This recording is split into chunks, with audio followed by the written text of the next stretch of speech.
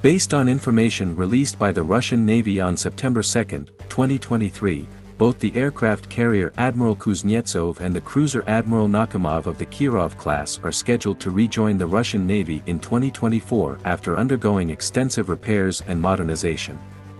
Vladimir Korolev, deputy head of the United Shipbuilding Corporation, USC, responsible for military shipbuilding, has affirmed that the delivery timeline for these vessels remains unchanged and is set for 2024. The aircraft carrier Admiral Kuznetsov has been undergoing repairs and modernization at the 35th Ship Repair Plant, a subsidiary of the Zvezdaka Ship Repair Center, which is part of the USC, since 2017.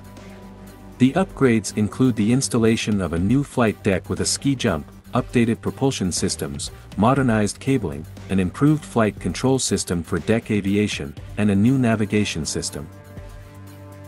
Once the renovation and upgrades are completed, the service life of the aircraft carrier will be extended by 20 years.